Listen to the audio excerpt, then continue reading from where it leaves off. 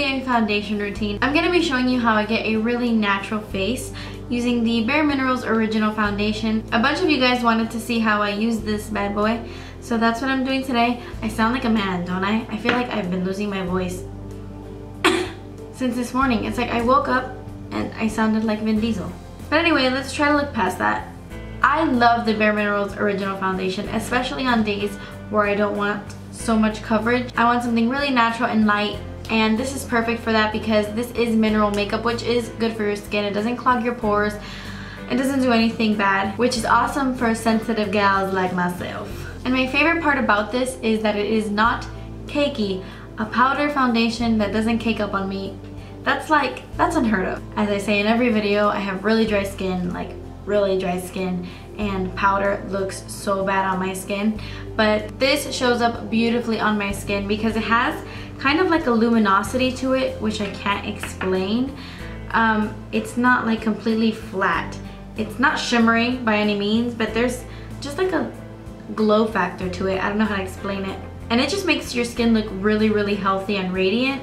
I love this. So I'm going to be showing you how I apply it, my little foundation routine with this guy. So the first thing I do is I always apply Fix Plus to my face before I go in with this, just because I feel like it really hydrates my face. So I just spray a crap ton of that stuff all over my face and just kind of let it sink in. I love MAC Fix Plus. It like hydrates my face really, really well. And then I go in with some concealer. Because this is such a light coverage foundation, it doesn't really cover blemishes or anything like that. So I do like to take some concealer and cover any of my like red patches or pimples that I might have. So I'm using the Yaby concealer in the color Buff. And I just basically add this wherever I have a lot of redness. Around my nose.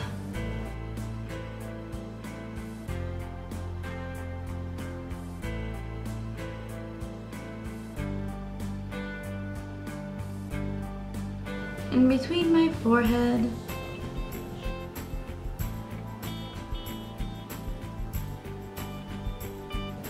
And on random little blemishes.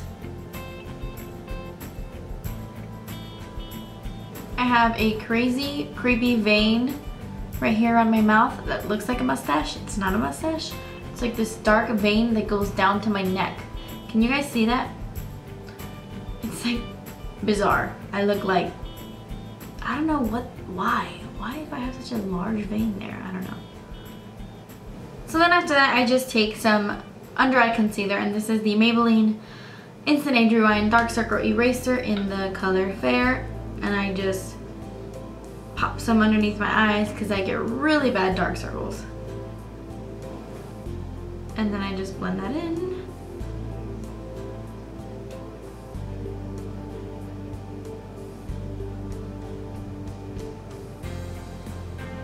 Then typically I would go ahead and set that with my MAC MSF Natural, but since I am using a powder foundation, I just go ahead and set my whole face with the Bare Minerals foundation. The two different brushes I like to use with this foundation is the Sigma Angled Kabuki and the Real Techniques buffing brush. These both work really well. Today I'm going to be using the buffing brush. I just feel like it buffs the foundation into my skin very nicely.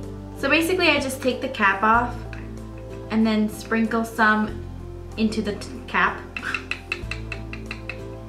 By the way, my shade is medium beige, if I even mentioned that at all. I don't remember. I have bad memory. Then I just take my brush and kind of dip it into the cap and then take off the excess. And then I just start to apply it to my face. I first like to stipple this on. I know that may seem weird, but I feel like it distributes the product better. I don't know, but I just kind of dab it onto my face first, and then I'll go and I'll buff everything in.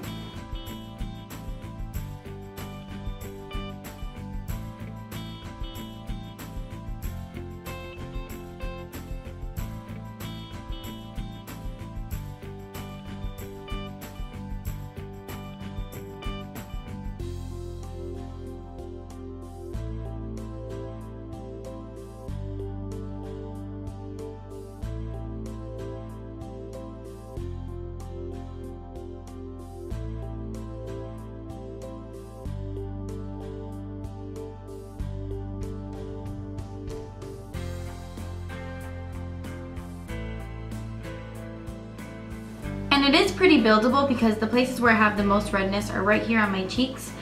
And when I do like 2 or 3 layers of it, it doesn't look cakey at all, which is what I love.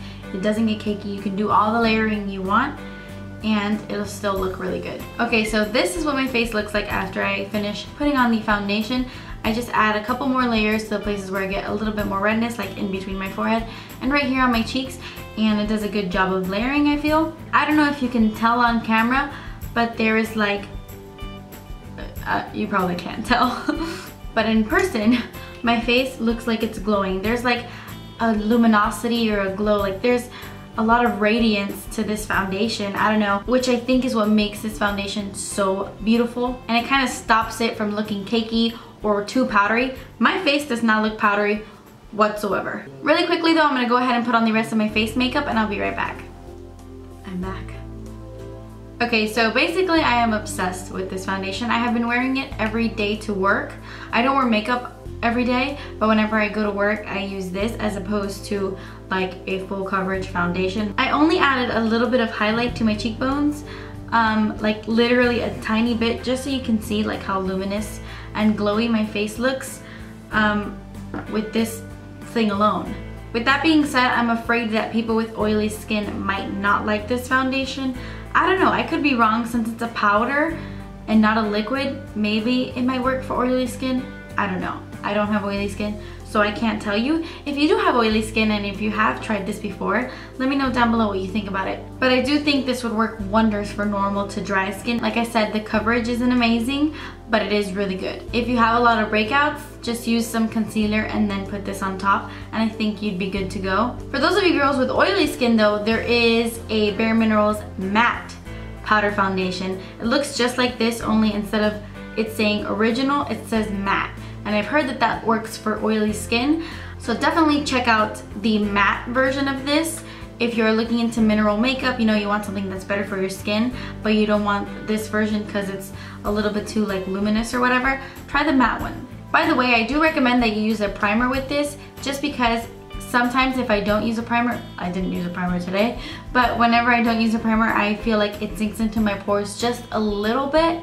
Like not something that's crazy noticeable, you can't see it from a distance at all, or if I'm looking in the mirror right now, I can't really tell, but throughout the day I'll notice that it'll sink into my pores just a little bit, but whenever I use a pore minimizing primer, that doesn't happen. So just keep that in mind if you do have like large pores or anything like that. Okay guys, so that's the end of this video. This was my like review slash foundation routine using the Bare Minerals original foundation. I love this. Thank you so much for watching. Please subscribe if you haven't already, and I will see you in my next video. Bye!